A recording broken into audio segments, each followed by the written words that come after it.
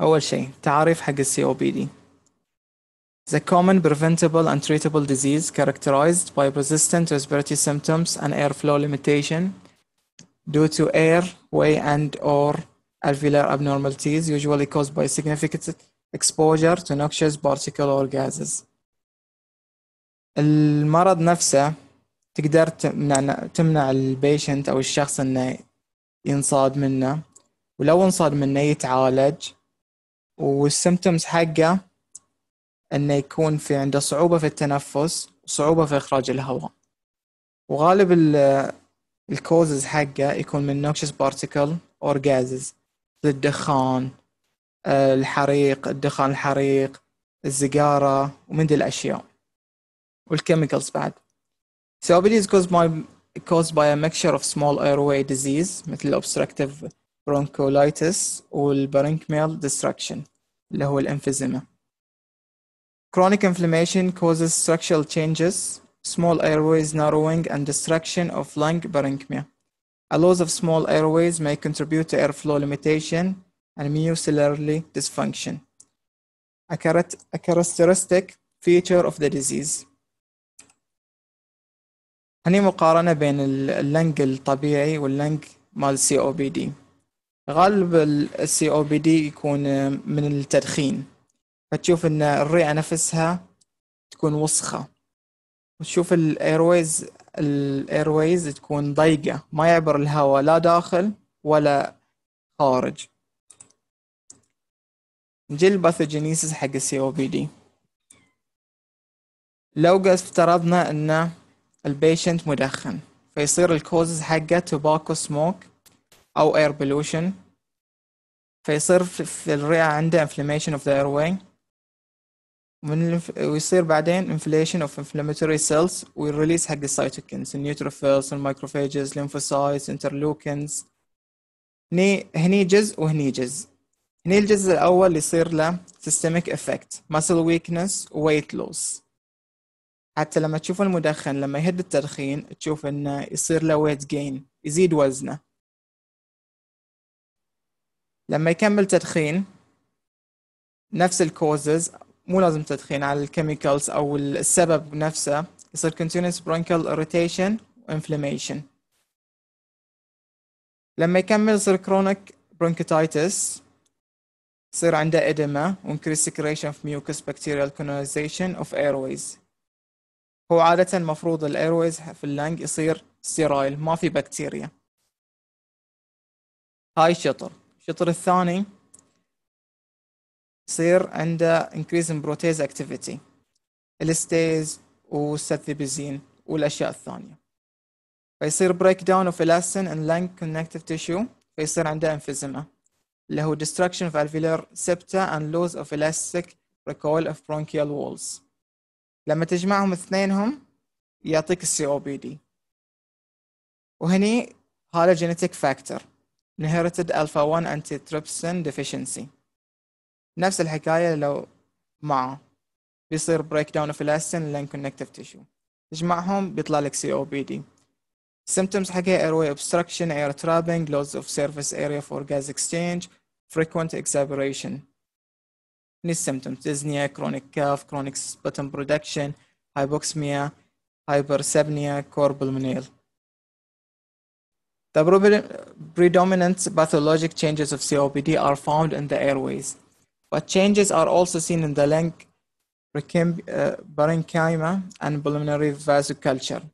In an individual, the pattern of pathologic changes depends on the underlying disease. كان عنده chronic bronchitis, emphysema, alpha 1 antitrypsin deficiency. يقيسون المرض ويشوفون كيف المرض عنده كم انتشاره بآلة اسمها High Resolution Computed Tomography. هاي الآلة يدخلون البيشنت فيها ويطلع له هاي الإيمجز عشان يقرون ويشوفون الانتشار والالتهاب والانسدادات في الرئة. Radiological changes. One of the signs of COPD that may show up on the X-ray are hyperinflated lungs. تشوف ان الرئة الطبيعية تشوفها بحجم طبيعي مو كبيرة، إلا إذا كان ماخذ نفس فتكبر معه. بس في ال COPD patient تشوف إن الرئة عنده كبيرة كلها من الاير ترابنج، فيها هواء عالق ما يقدر يطلع، فتشوف إن الرئة هايبر انفليتد، وتشوف الدايفرام مسطح ونازل تحت، غير الإنسان الطبيعي يكون في الوسط تقريبا ويكون مقوس. An X-ray in a COPD patient may not reveal as much if the condition is primarily chronic bronchitis, but with the emphysema, more structural problems of the lungs can be seen on the X-ray. Airways abnormalities in COPD include chronic inflammation, increased number of goblet cells, mucus gland hyperplasia, fibrosis, narrowing and reduction in the number of small airways. An airway collapse due to the loss of tethering caused by alveolar wall destruction and emphysema. Among patients with chronic bronchitis who have mucus hypersecretion, an increased number of goblet cell and enlarged submucosal glands are typically seen. في COPD ثلاث أشياء تأثر: الأيرويز مع اللنج بارنكميا والبولمنري فازوكالتشر. في البداية الأيرويز بتشوف إنها inflammation وعنده زيادة في الجوبلت سيل، بتشوف في عنده هايبربليزيا، فايبروسيس والناروينج في الأيرويز، عشان كذي يصير عنده صعوبة في التنفس. بس هم نفسهم هاي السيمتومز أو الفيتشرز بتشوفهم في أمراض lung diseases ثانية مثل البرونكيتايتس أو الأزمة. اللي يميز ال COPD هو اللنج بارنكميا. لما يصير emphysema تعرف إن هاي ال COPD. Emphysema affects the structure distal to the terminal bronchiole, consisting of the respiratory bronchiole, alveolar duct, and alveolar sacs والalveole. هاي كلهم دي الأربع أشياء يسمونهم أسينس، اللي هو respiratory bronchiole، alveolar duct، alveolar sac والalveoli، يسمونهم أسينس. This structure in combination with their associated capillaries and interstitium form the lung parenchyma. The part of acinus that is affected by permanent dilation or destruction determines the subtype of emphysema. عندنا ثلاث أنواع حق الانفيزيما: proximal acinar emphysema وبان acinar emphysema ودistal acinar. البروكسيمال acinar emphysema اللي يصير abnormal dilation or destruction of the respiratory bronchiole. البان acinar emphysema refers to the enlargement or destruction of all parts of the acinus. الأربع أشياء. والديستال acinar معروف بعد يسمونه الباراسيبتال emphysema. الالفيولار duct are predominantly affected. Pulmonary vasoculture. Changes in the pulmonary vasoculture include intimal hyperplasia, smooth muscle hypertrophy or hyperplasia, thought to be due to chronic hypoxic vasoconstriction of the small pulmonary arteries. Destruction of alveoli due to the emphysema can lead to loss of associated areas of the pulmonary capillary bed and running of the distal vasoculture, which can be detected radiographically. في الفازوكالتشر في الرئة يخترب من الانفيزيما، فالدم في الرئة يصير قليل، ما يوصل لأنحاء الرئة، حتى لو يوصل بكمية قليلة، فبعض الأجزاء تموت تتدمر غير عن الانفيزيما. فمع الانفيزيما في الرئة تخترب بشكل أكبر. فإذا لخصنا الباثوفيزيولوجي نقدر نقول mucus hypertension, ancillary dysfunction, airflow obstruction and hyperinflation or air trapping, وgas exchange abnormalities, وpulmonary hypertension, systemic effects. الريسك فاكتورز حق الديفلوبمنت حق progression of COPD. عندنا أول شيء وهو أكبر شيء وأكثر شيء في حالات ال COPD tobacco smoke سيجارات بايب سيجار ووتر بايب كنت برايمري أو secondary exposure إذا كنت أنت مدخن أو كنت تقعد مع ناس مدخنين فيصير risk factors عندك air pollution wood animal dung crop residues coal burned in open fires or poorly functioning stoves هاي الأشياء لما تحرقها تنتج دخان وإذا استنشقت هالدخان بشكل كبير ممكن تأثر عليك وعلى رئتك biomass cooking and heating in poorly ventilated dwellings إذا كنت تطبخ في مكان مغلق أو ما كان فيه تهوية زينة فالدخان بيأثر عليك بعد occupational exposure organic و inorganic dust chemical agents و fumes هذا غالبا بتشوفهم في المصانع اللي يشتغلون في المصانع ممكن إن هاي risk factors حقهم الهوست فاكتور genetic factors congenital و developmental abnormalities من الولادة حقه بتشوف إن الرئة عنده development حقها خطأ يمكن يكون بشكل خاطئ أو إنه في أشياء ناقصة عنده الشيء الأخير family history إذا كان واحد من عائلتك عنده COPD أو childhood factors إنه low birth weight أو childhood respiratory infection. The diagnosis: the presence of symptoms compatible with COPD, when dyspnea at rest or excretion, cough with or without sputum production, progressive limitation of activity are suggestive of the diagnosis. لما تتواجد هالثلاث أشياء عند البيشنت يحطون احتمالية أن عند البيشنت COPD وقدام نشوف كيف الشارتس اللي يستخدمونهم عن diagnosis especially if there is a history of exposure to triggers of COPD يسألون البيشنت أنت مدخن تشتغل في مصنع قابلت هالأشياء تطبخ في مكان يعني التهوية مو عدلة يسألون أسئلة يعرفون إنه في risk factors عنده triggers حق COPD ويسألونه بالفاميلي هيستوري بعد إذا كان من عائلتك في أحد عنده COPD أو lung disease علشان يصير عندهم صورة أعم حق diagnosis. يسألك information حق diagnosis بجهاز اسمه spirometry يقيس ال FEV اللي هو Force Expiration Volume in 1 second.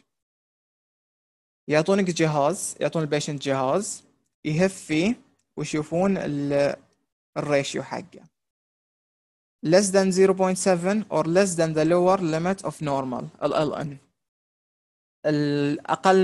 أقل من الطبيعي و absence of alternative explanation for symptoms and airflow limitation ممكن يكون عنده الأعراض ويكون أزمة يكون bronchitis يكون مرض lung disease ثاني لما يتخلصون من كل الأمراض الثانية إنه يطلع خطأ فيجون إنه حق COPD. Global Initiative for COPD Gold Guidelines suggest repeating spirometry on separate occasions to demonstrate persistence of airflow limitation.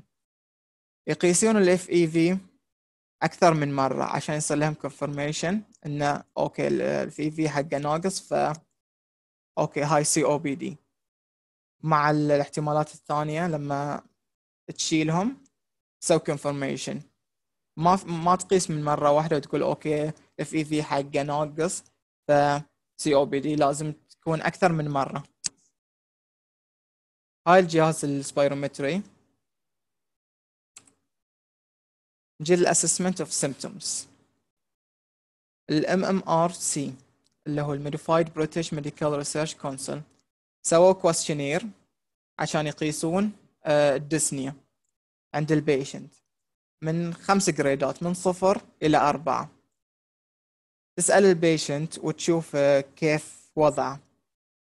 جريد 0 يكون strenuous exercise يكون عنده ديزنيا لما يكون مثلا يعني سوى عمل شاق جاي من الجيم فيكون عنده صعوبة في التنفس فيسمونه جريد 0 يعني ما يعتبر ديزنيا من طبيعي لأنه سوى عمل شاق فطبيعي إنه بيكون عنده ديزنيا. Grade 1 when hurrying on level ground or walking up a slight hill لما يركض يعني يهرول شوي على نفس الليفل من الأرضية، أو إنه يصعد الدرج على بيروح مكان عالي، تشوف إنه عنده صعوبة في التنفس، يعطونه grade 1. grade 2 walk slower than people of the same age on level ground. يعني شخص عمره 65 تشوفه يمشي أبطأ من الناس اللي عمرهم 65، يمشون بنورمال بيس، بس إنه تشوفه هو يمشي بأبطأ. ما تقدر تقارن مثلا واحد عمره 65 أو بواحد عمره 30 أو 25 تقول إنه يمشي أبطأ. أكيد لما يزيد بالعمر بيصير أتعب وبيمشي أبطأ، فنقارنه ناس نفس العمر، ما نقارن الأصغر بالأكبر ولا الأكبر بالأصغر. أو تشوفه نفسه جريد 2 تشوف إنه يوقف من المشي علشان ياخذ نفس. وجريد 3 stop for breath after walking about 100 meter after few minutes on level ground. grade 4 too dyspneic to leave the house. ما يقدر يتنفس، فما يبغى يطلع من البيت عشان يتعب نفسه، ما يقدر حتى يتحرك. COPD assessment test الكات تيست. هاي تشارت يسألون البيشنت، يقول لك كيف الكف عندك، الميوكس، تايتنس، بريثلس، ونوك اب، الاكتيفيتي، تطلع من البيت، سليبنج، انرجي.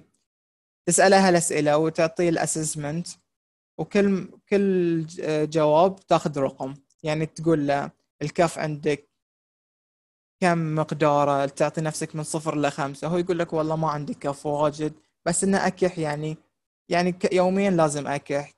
فانت تقول له كم تقدر، 1 2، يقول لك 1، تسجل 1 وتتابع على نفس الشارت لين ما يطلع لك اخر شيء توتال سكور. السكور range from 0 to 40.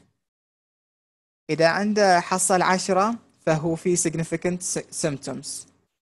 إذا تغير لما في جلسة ثانية وتسوي نفس الشارت، إذا في تغيير نقطتين زيادة أو نقصان، ففي change في الهيلث ستيتوس، يا تدهور يا تحسن. Worsening of CAT score could be explained by an exacerbation, poor medication adherence, poor inhaler technique, or progression of COPD or comorbid condition. An adjustment and therapy may be needed. Refined ABCD assessment هاي التول عشان تصنف ال COPD patient يكون أي جروب A B C D. أول شيء تشوف إنه عنده الأبروبيت symptoms dyspnea, chronic cough, sputum production و significant exposure to noxious stimuli.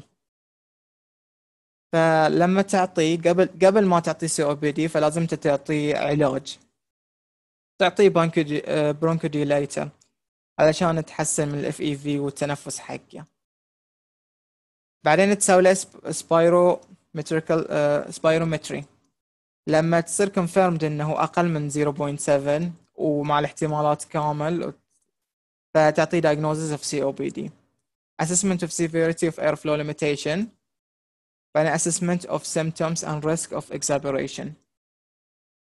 انت تقيس بالسبايرومتري 1 to 4 قبل ما تعطيه الادويه وبعد ما تعطيه الادويه، على حسب ال FAV production البرسنتج. تحطه في 1 من جولد 1 إلى جولد 4، وبعدين تصنفه في الجولد جروب. تشوف كم مرة دخل الهوسبيتال ادميشن، إذا أكثر من مرتين مودريت، أو إذا أكثر من مرة اللي هو عفوا الاكزابريشن، هذا الهيستوري اوف اكزابريشن، إذا أكثر من مرتين أو إذا أكثر من مرة مع هوسبيتال ادميشن، فيصنف من C و D. إذا كان 0 أو مرة واحدة moderate with no hospital admission، يصنف من A و B. وشوف السيمتومز على الشارت اللي كان فوق اللي هو الMMRC مع الكات. الMMRC قلنا من 0 إلى 4 والكات من 0 إلى 40. أنت بتقيسهم الMMRC إذا كان من 0 ل 1 مع الكات إذا كان أقل من 10 فتصنف من A مع C. الMMRC إذا كان أكثر من 2 أو 2 والكات أكثر من 10 أو 10 يصنف B و D، والتصنيف حقهم A B C D يكون A أضعف من B بالترتيب، يعني أخطر حالة D بعدها C وبعدين B وبعدين A. البريفنشن، أول شيء تقول إذا كان مدخن تقول له إنه وقف تدخين، ما تجبره إنه يوقف تدخين، أنت تقترح عليه إنه يوقف تدخين. Smoke cessation influences natural history of COPD. Long-term quit success rates of up to 25% can be achieved. إذا أقلع عن التدخين احتمالات التحسن عنده تزيد 25%. تعطيه nicotine replacement products عشان offset craving for nicotine.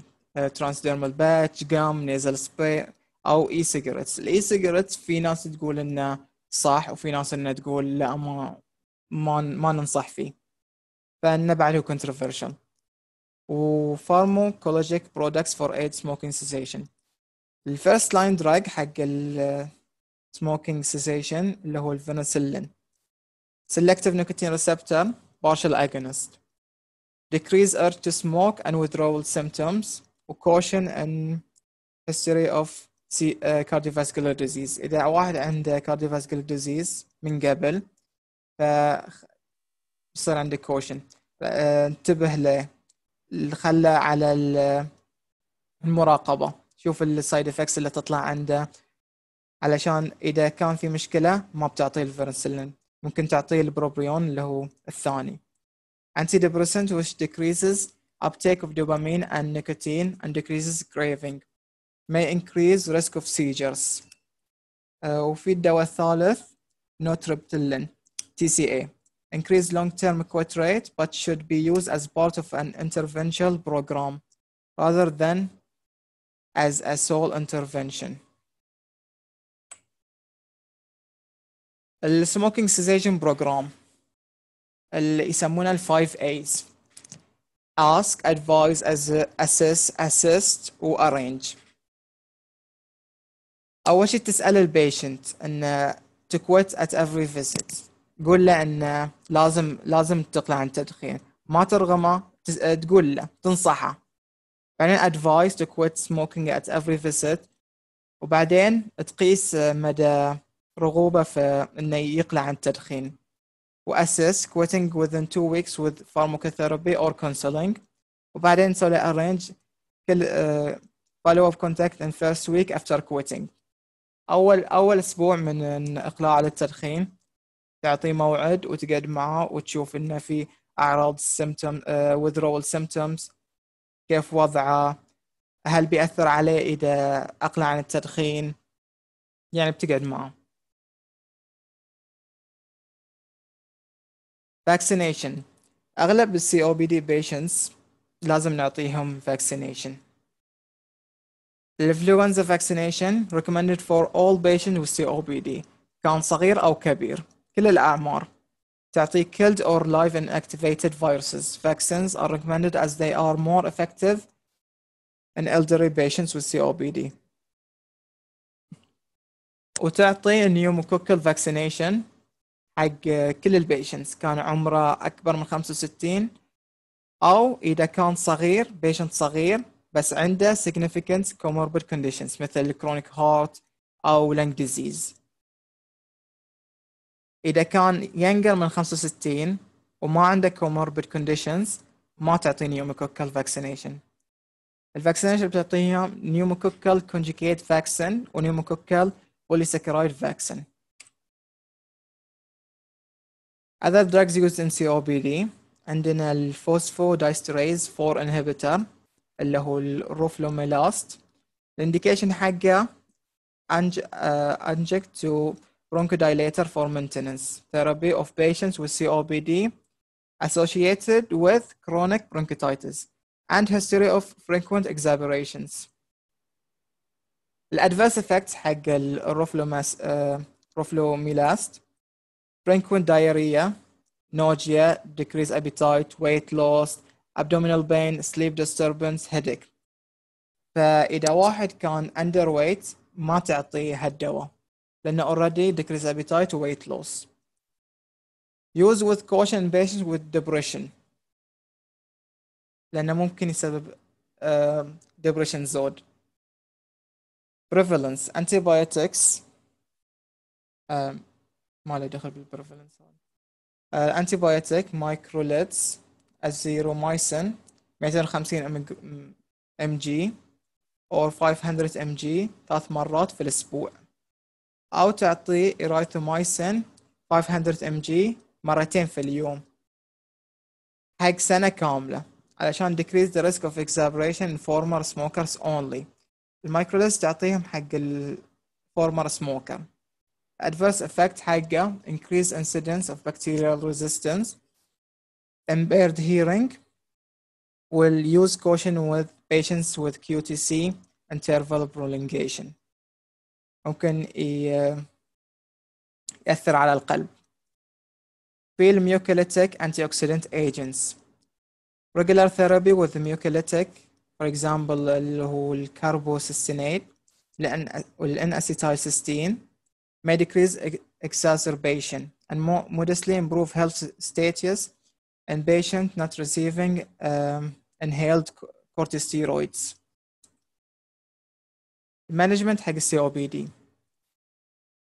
according حق الجايدلاين مال جولد هاي السايكل حقهم تسوي له ريفيو، تشوف السيمتومز ديزنيا وتشوف الاكزاسربيشن، تسوي له اسسمنت، تشوف الانهيلر تكنيك والادهيرنس وتعطينا الفارماكولوجيكال ابروشز مثلا البول ريهابيتيشن والسيلف مانجمنت اديوكيشن. بعدين نسوي له ادجستمنت اذا كان يحتاج ادويه زياده، يحتاج زياده في العلاج نعطيه اسكليشن، اذا كان حالته في تحسن نسوي له دي اسكليشن، ونسوي له سويتش انهيلر ديفايس اور مولكيولز عشان نضمن ان جربنا كل الخيارات علشان تتحسن. ممكن ياخذ نفس الدواء بس الانهيلر ديفايس حقه ما يفيد معه، ما يوصل الدواء حقه بشكل المطلوب، فنبدل الجهاز ممكن تشوف فيه تحسن. يمكن مو من المشكلة من الجهاز، ممكن المشكلة من المولكيولز، فنبدل الدواء ونشوف فيه تحسن. هاي الاختصارات حق الصفحة اللي بتجي: سابا ولابا ولاما والاي سي اس.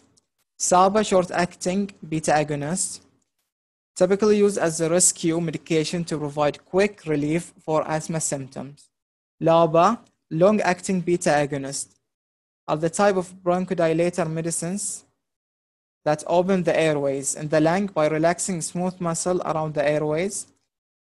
LABA also a long-term control medicine. ولama long-acting muscarinic antagonist. مثال حقه اللي هو tiotropium. Mainly prescribed for people with COPD, but are sometimes helpful for people with more difficult or severe asthma who are in specialist care. في الثيوفيلين which comes as tablet or capsule. هاي الانيشيال فارماكولوجيك مانجمنت. اول علاج بتعطيه حق السي او بي دي بيشنت. اول شيء انت بتصنفه في الجروبات A B C D. بدي ب A برونكودايليتر تعطي سابا لابا او لاما، ما في مشكله، بس يفضل انك تبدا بسابا بعدين لابا ولاما على حسب الحاله. ممكن تجرب سابا ما ينفع معاه تعطي لاما، ما ينفع معاه تعطي لاما. evaluate بعدين تسوي له evaluation حق الكونديشن، اذا شغال صح continue، اذا في side effects وفي سوء في الحاله وقفه، او جرب alternative class of bronchodilator اللي هو نفس زي ما قلت لكم سابا بعدين لابا بعدين لاما. بعدين نروح لجروب بي، تعطي يا لاما يا لابا بالترتيب، لاما او لابا. اذا شفت ان الحاله فيها سيفير ديزنيا تعطي لاما ولابا مع بعض. تروح لجروب سي تعطي لاما. لاما احسن من لابا في البريفنشن في الاكساسربيشن. ليش في جروب سي نعطي دواء واحد له لاما بس جروب بي نعطيه لاما ولابا. مو احنا قلنا ان جروب سي اقوى، انه حالته اسوأ من جروب بي.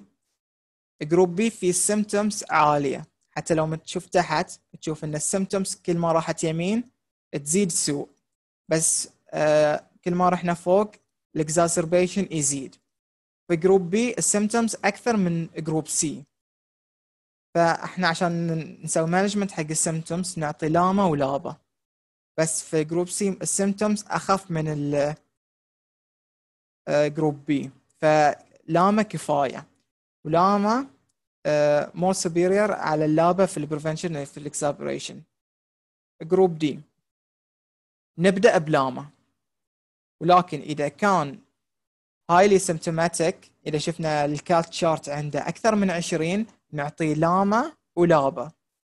اذا شفنا نقيس البلود ايزوفينول، اذا شفنا اكثر من 300 مايكروليتر نعطيه انهيلد كورتيستيرويد مع لابا. ما نعطي انهيلد كورتيستيرويد من البدايه لانه ممكن يسبب نمونيا.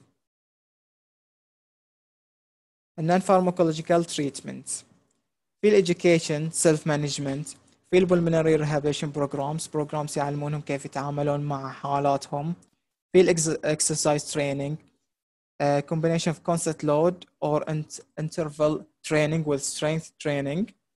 خليه يتمرن، إذا كان يقدر يتمرن تمارين شوي ثقيلة تخليه يتمرن، إذا كان ما يقدر ما عنده نفس فتعطيه تمارين خفيفة علشان يحسن من الاستامينا حقه.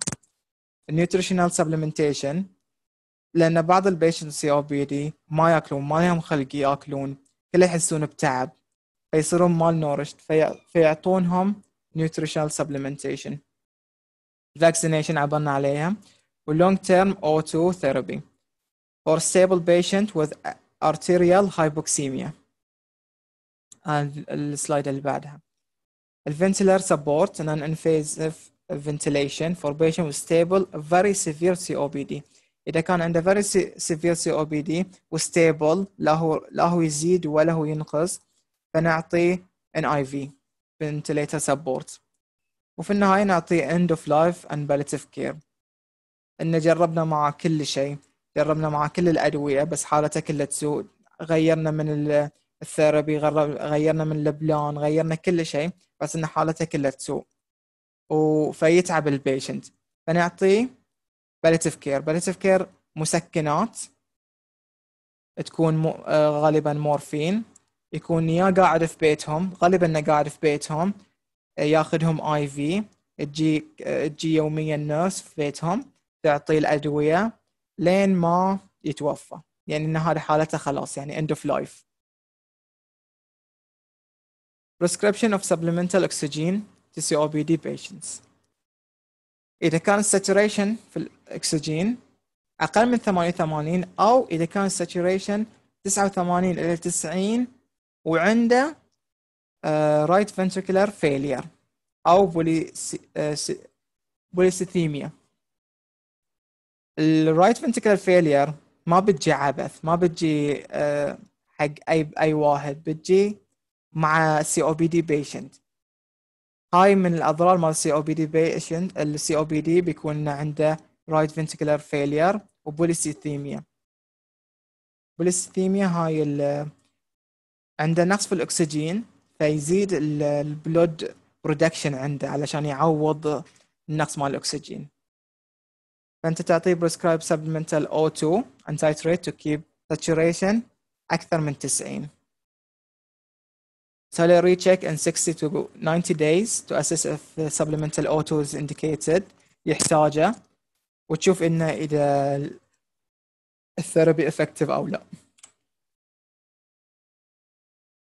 هاي نفسها تعطيه، تخلي FiO2 من 28 via ventric mask ABG بعدين تسوي titrate to keep saturation أكثر من 90. بس إذا كان أكثر من 92 تقلل علشان تمنع respiratory acidosis أو worsening في الهايبر كابينويا. ليش نقلل في 92؟ ليش ما نخليه يوصل 100؟ كل ما زاد الأكسجين المفروض عادي صح؟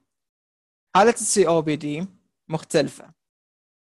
عادة إن كيف إن الإنسان الطبيعي يزيد من تنفسه علشان يزيد الأكسجين اللي يدخل في جسمه. إذا زاد السي او 2 اللي هو الكربون، إذا زاد الكربون في جسم الإنسان يزيد معدل التنفس حقه علشان يعوضه ويزيد الأكسجين عنده.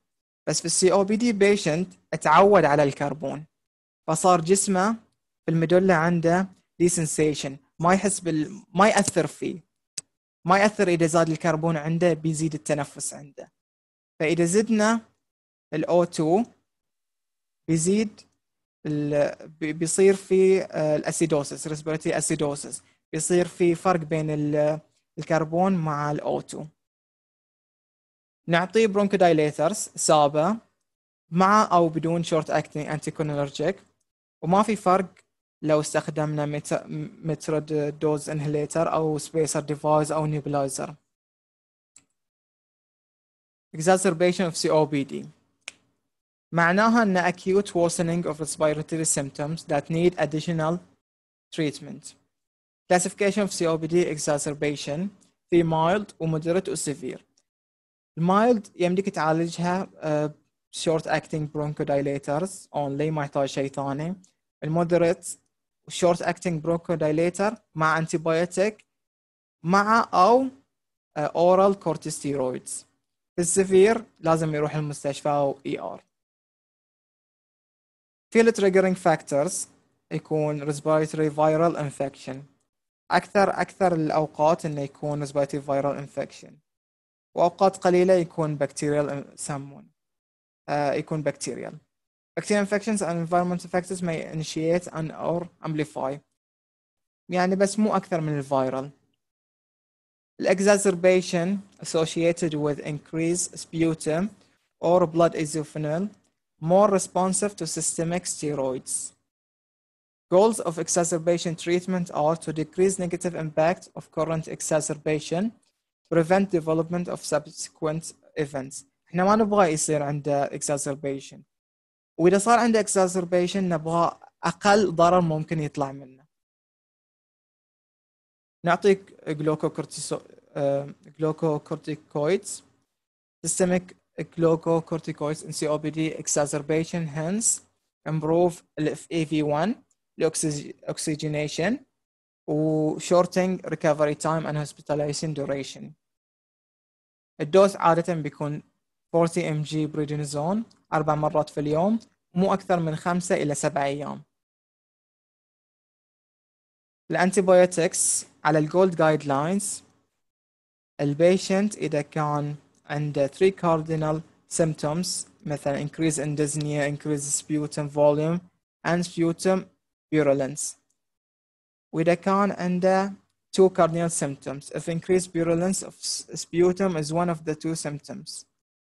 البيورنس يكون عادة أنت تسأل البيشنت، أنت ما بتعرف السبيوتم حقه، البيشنت هو نفسه يعرف السبيوتم، يعرف اللون حقه، يعرف الكمية، يعرف إذا كان فيها بس أو لا. Patient requires mechanical ventilation, invasive or non-invasive. Recommended duration of therapy من 5 إلى 7 أيام. Initial empirical therapy is amoxicillin, clavulanic acid or microlide أو tetracycline. بس انتهينا. شكرا على حسن استماعكم.